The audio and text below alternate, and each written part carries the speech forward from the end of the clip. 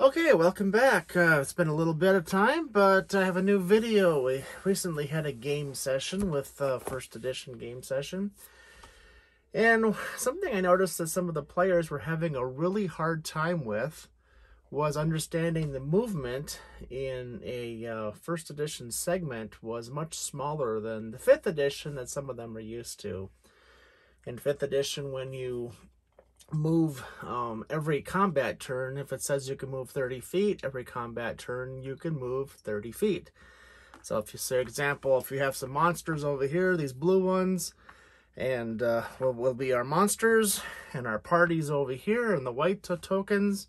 If you're a white token character that can move 30 feet, and each square is 5 feet, you can move 1, 2, 3, 4, 5, 6 squares. And the monsters the same way. Usually they can move either between 25 to 30 feet, depending upon the size of the monster, or, if they're larger monsters, bigger, but 1, 2, 3, 4, 5. And these two could be engaged in combat right away. And that's in 5th edition. And so that's what a lot of the players that I'm playing this first edition game with are used to. So, and this becomes kind of confusing for them when we're talking first edition movement in combat. Because, of course, in first edition in combat, everything happens in segments. So if we kind of zoom in here a little bit here to the move things around to the book here. And this is page 102 of the Player's Handbook. Should have shown that before I zoomed in. But page 102 of the Player's Handbook, it shows movement rate. This 6-inch mark, for example, in one round or 1 minute, which is a total of 10 segments, you can move 60 feet. But each segment, you can move 6 feet or about 1 square. That's if your movement rate is the 6-inch. If your movement rate is the 9, you can move 90 feet in a whole round, or in a segment, about 2 squares. It'd be 9 feet. So if you're using a grid system, that's what it's closest to. 12 be the 120, and then the 12. 15 would be the 150 in the whole minute, or just 15 feet in that segment, in that 6 minutes or 6 second segment. And the movement, if you had a movement of 18, a big creature, 180 in a round, but that's still only 18 in that segment. And of course, I had lots of players, or my players were trying to, like I said, do that whole 1, 2, 3, 4, 5, 6, 7, 8. It says I can move it says I can move that great distance, but and really you can't. You can't actually move that 60 or that 90, depending upon your character. You're only moving pretty much one, if you're using the grid, 1 or 2 squares. If you're charging, obviously you can go twice that. But so if there's a big distance like that between creatures, it might take a few segments to get together. That gives time for your archers to shoot. Gives time for your spellcasters maybe to get some spells off, especially if they're doing a multi segment. It's going to take more than that one segment that they're in.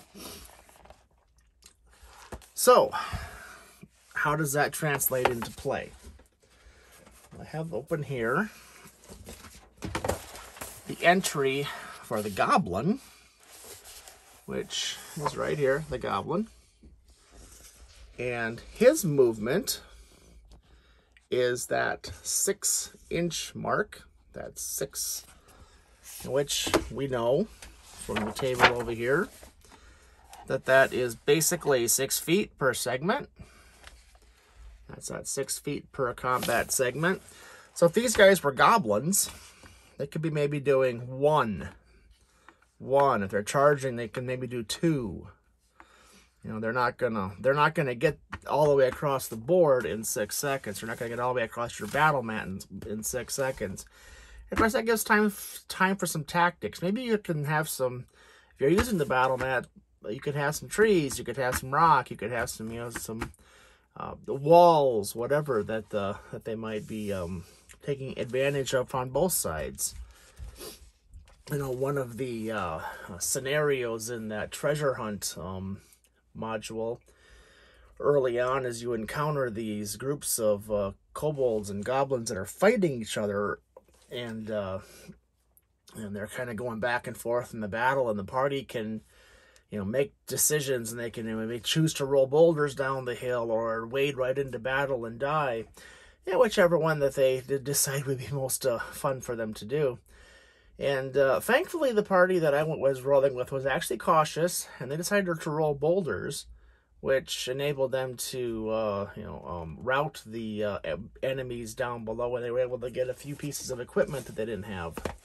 You know, clothing, because they started out with just a pair of pants, a pair of old ripped up pants. So, I've been slowly building every precious item they collect is, you know, just that much more important to them. Although now when they reach the end of the of that module, they get like a boat and several thousand in gold and so forth if they're successful.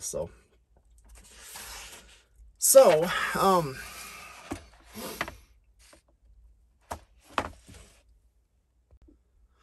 and of course on page 102, it does go into a lot more detail. For example, it really explains it fairly well here. Movement, time and distance factors. Movement rate is always shown by a numeral followed by the sign for inches, thus 9 inches.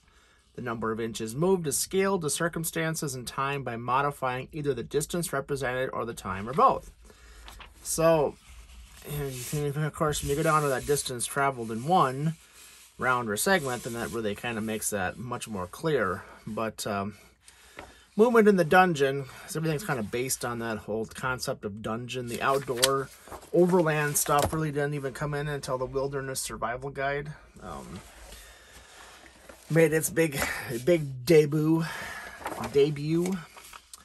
But movement in the dungeon, the movement distance in the dungeon is 1 inch to 10 foot over a turn of 10 minutes duration while exploration and mapping are in progress.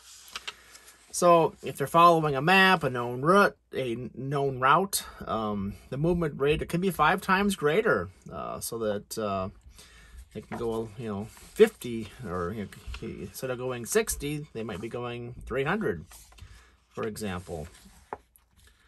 If they're fleeing, all movement excluding encumbered movement is 10 times faster. So they're really just running when they're fleeing. They're just getting out of there. They're not caring about anything. They're not worrying about what's up ahead. Of course, they might trip and fall. They might fall into a hidden ravine. Things like that can happen. But when you're in combat situations, which is, of course, what I started this video talking about, was the combat scenario where everybody wanted to move way further and way faster than their character should be able to in a 6-second segment, then that's where that was kind of coming from there. Movement outdoors, of course, like I said, the Wilderness Survival Guide really blows up and expands encumbrance of movement, but it does talk about it here. The major difference in outdoor movement is distance and time. Each 1 inch equals the number of miles a character or creature can travel in a half day. So you could travel 60 miles in half a day. I'm sorry, 6 miles they're saying here in half a day. Or 9 miles in half a day, or 12 miles in half a day, or 15 or 18 miles in half a day, which doesn't seem like a lot. That surprisingly it kind of is. If you go on any longer 5-10 mile hikes, moving 6 miles in half a day is pretty slow. You can usually do that like in a morning easily. I mean, you can do 10 miles in a morning pretty easily if you have any athletic ability at all. So some of these are a little bit maybe on the slow side, but maybe when you're short like the goblin, that is more realistic. Movement in cities, when your party is in an inhabited area like a city, turns are in the same rate as when you're in a combat in a dungeon. So you'd use the same table, and each move is a minute long. This assumes that no map is being made because you're in a city where you're probably just following streets and so forth. And finally, no mapping is possible when a party is moving at a fast speed, such as being pursued or pursuing. This mapping thing's kind of interesting too, because like my 5e players who are playing 1e would never even consider making a map. They're like, you provide that, right? You're just drawing that out on the battle map for us. We don't have to write a map out. Why would our characters go? Why would we take notes? That's a whole other topic for a whole other video. The importance of taking notes and remembering that NPC's name. Then the book kind of goes on to other topics, light, infravision, so on and so forth. But so pretty much the whole section on movement here is on page 102 of the Player's Handbook. But then, like I said, you get into the Wilderness Survival Guide. In this book, you have lots and lots of information on movement. Starts out on encumbrance, then it talks about terrain for movement, normal terrain, rugged terrain, very rugged terrain, and how that's all going to affect movement when you're on foot, and if you're encumbered, your encumbrance versus the terrain. So it really can modify and change those numbers. If you really want to get into all of the modifications there. The interesting thing here, though, is the encumbrance limits and movements rates for animals. So you have everything from apes to bears to camels, dogs, donkeys, horses, of course, yaks, giant rams. Gives you movement for various vehicles, wagons, and carts. So you can kind of figure all of that out. So you would think that the vehicle and the would be kind of depending upon what was pulling it, which maybe you could kind of interpret that based upon those two. But there is a separate cart that apparently the cart at least can't go any faster than that without falling apart. So then there's all kinds of different modifiers to non-thief climbing rates, and then it kind of gets into some other stuff too, like how to belay yourself and roping together and stuff like that. But the big movement piece in this book, of course, is right back here where he talks about the various creatures and how the various terrains can affect your movement. Of course, none of that was very relevant in that game, because convincing everybody to move just one square or two squares, that was a challenge on all of itself. And I think for our next game, we're going to have that figured out. So pretty optimistic there. If you're following this channel at all, you'll know that I kind of reference this Ostrich occasionally, especially for my new players here. And interesting thing in the Ostrich is its section on movement is worthless. There's a little bit of verbosity there, talking about encumbrance and your base movement rate. Tiny little section here on movement, nothing real clear or definitive. It does take into account the moving cautiously and so forth, but nothing that really explains movement very well, I guess. Not like it does on that page 102 of the Player's Handbook. So if you are using the Ostrich at all, just turn to page 102 of the first edition Player's Handbook. That's a really nice, well laid out section there on movement that explains the rule very clearly. And keeping in mind it is different than the other editions, especially 5th edition, which, like I said, he'd be moving this monster here instead of, it'd be going out to here instead of to here, or maybe here, depending upon the creature. So, well, I hope this was somewhat useful or informative. Thank you for listening, and I will talk to you next time.